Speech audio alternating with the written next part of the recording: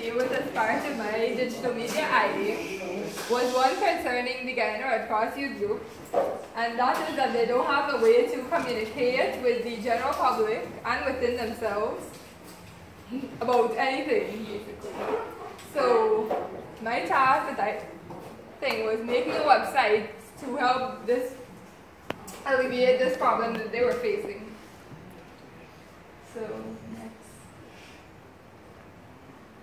So the website basically contains 3 web pages, and they have information about the group. For example, volunteering, topics relating to the group, and so on.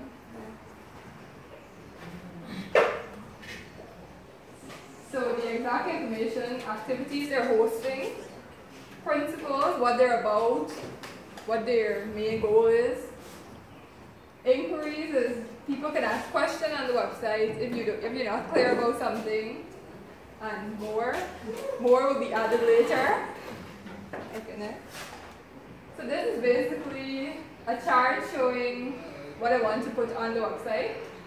So basically, you search for this, then you go to the home page. So the home page just provides brief information. It's very, very brief. You won't have like any issue reading it. It's like a couple lines.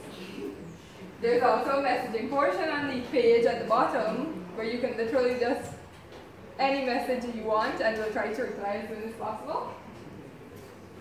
Then the second page is the volunteering page. So once you join the group, you can see if there are any first aid postings, volunteer first aid trains, any events that we're participating in, and if they have blood drives or anything within the society.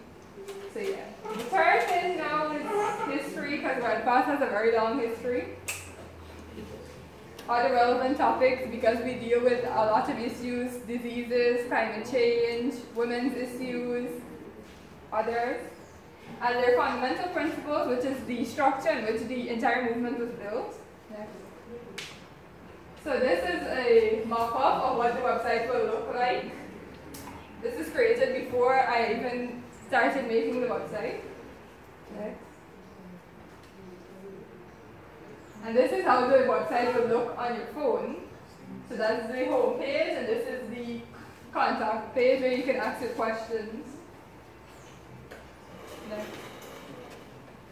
Okay, so the impact of this website on the group. Hopefully they'll gain new members, and once they keep on publishing information and the public can see the information, they can gain more trust. And honestly, if they have more trust, which is what they need right now, more people will volunteer, more people will donate funds to the group, and so on. Next. Okay, so these are the tools I use. Microsoft Professional Plus for basically typing out the entire document, the proposal, and everything. Adobe was used for the mock-up that you saw before, on how the website will look, as well as wireframes, which are integral in creating a starting point for your website, basically. And the others are just used to compile this presentation and so on. So the budget.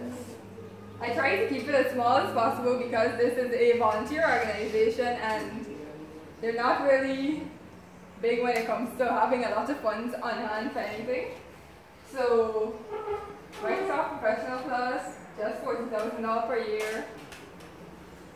The Wix.com, to use some of the features on the website, you need to pay the $36,000, plus if you wanted your own domain name. So that's what this cost is for. Windows Movie Maker is free, so I try to keep it very cost effective. So in the end, you're only paying $50,000 per year for everything. Okay, so this is the first blog I posted on the website. It's the fundamental principles I was talking about earlier. So that's already up there. How the messaging thing will look on your computer.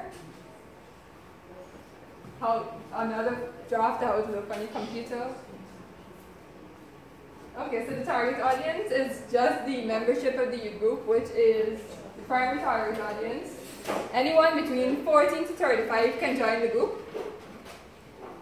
And the secondary audience, the general public, is that companies or anyone who wishes to look up the information on the book can easily research the information without any hassle. Yeah. Any questions?